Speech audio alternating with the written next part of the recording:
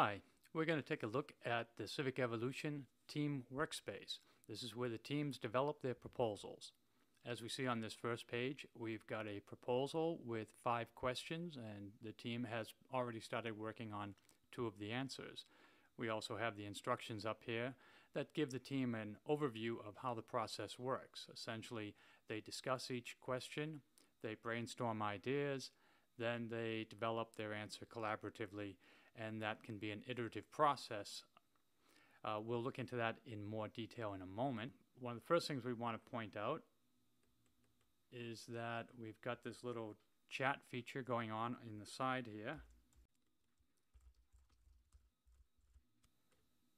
And whatever information is entered by one member immediately is shared with all the other members who are online at the same time. So from this first page with the team proposal, we can click on any one of the questions, and that will take us directly to the answer page for that question. As we see across the top in these tabs, each question has 4 pages: the team discussion page, public comments page, brainstorming page, and the answer page. On the answer page, we can see the answer that we saw that was in the proposal. And before we look at how the team develops the answer, let's jump back to the team discussion because that's where it starts. The pages are indicated on the left with team info, which includes the proposal, define the change, your values, options, recommendations, and next steps. Each one of those pages is a unique workspace for the team. They'll have a chat, as we see here, that is just for that page, and then on the right will be the work that they're doing on this page. Here we're in the team discussion page. We've got the instructions up at the top, which indicate your goal is to discuss this question, brainstorm ideas about it, and develop an answer. You start by discussing the questions on this page, and there's more questions you can read later. We'll hide those, and we can now just look at the conversation. We can open all the comments if we like. We'll see that this first comment is one that has an attachment, and that allows people to go view that attachment. We can close comments with this little X over on the side. We can reply to any comment, such as here.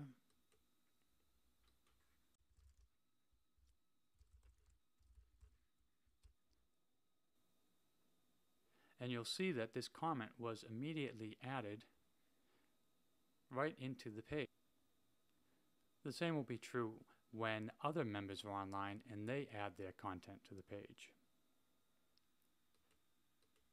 The public comments section is going to be where comments made by the public will appear and the team can read them and respond to them. The public will only see the proposal view that we started with, that is, the questions and the answers. They can't see the private team discussion, they can't see the brainstorming, and they can't see other kinds of discussion that go on around the brainstorming and developing the answer. The public comments are a great way for the team to introduce its proposal to the public and get some feedback. This feedback can help them refine their proposal, make sure that it's more palatable to the community, and also give them the opportunity to get wisdom from the public. Brainstorming is where the team starts to pull its ideas together from the discussion with an eye toward developing that formal answer. Anybody can enter an idea in brainstorming. In the brainstorming section, all of the ideas that are submitted remain anonymous. Brainstorming is about quantity, not quality. Here we'll add a new idea.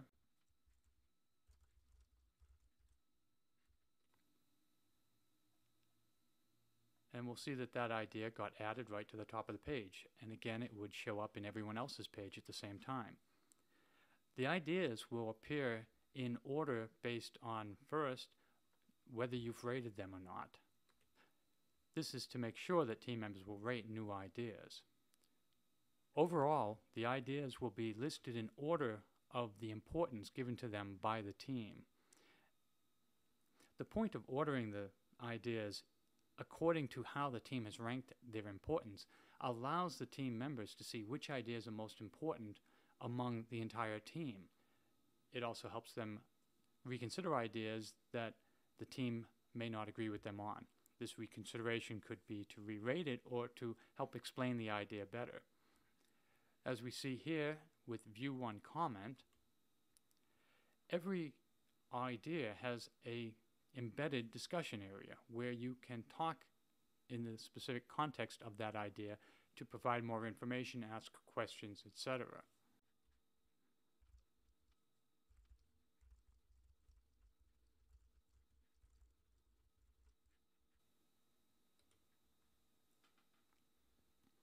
Now, these conversations that are occurring in the context of the ideas are mirrored back into the main team discussion.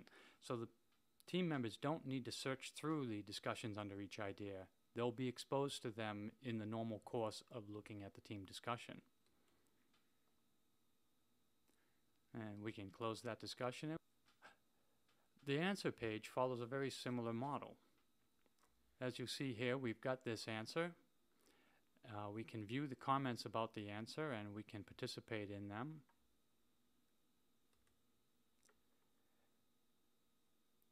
We can also edit the answer. An answer belongs to the entire team, and anybody can edit it at any time.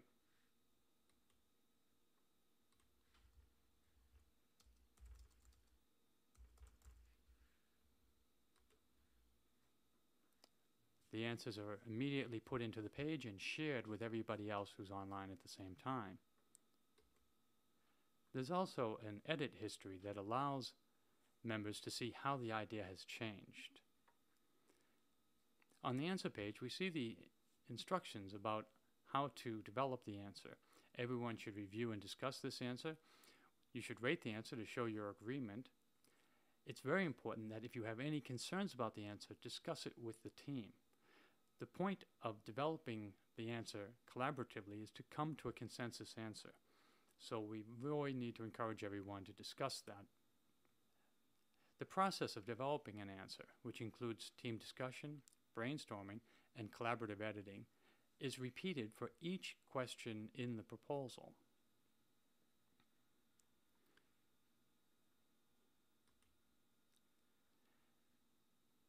Now, as we return to the team proposal page, we can see that the edit we just made for the answer immediately is reflected in the proposal, as well as the proposals that everyone else will see. Now when we refresh the page, we'll wait for this to load a moment. When we go to the section where we were just talking, we'll see that there are a few comments in bold.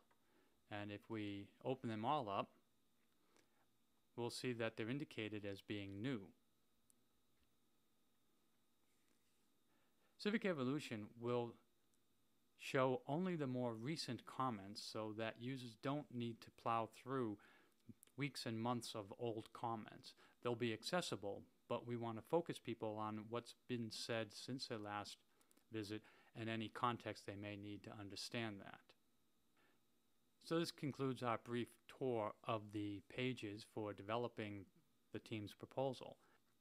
In another day or two, we'll be showing you the supporting pages, such as where do you sign up for a team, the team page that's seen by the public so they can read the proposal and comment on it, but of course not see any of the private team discussion or brainstorming.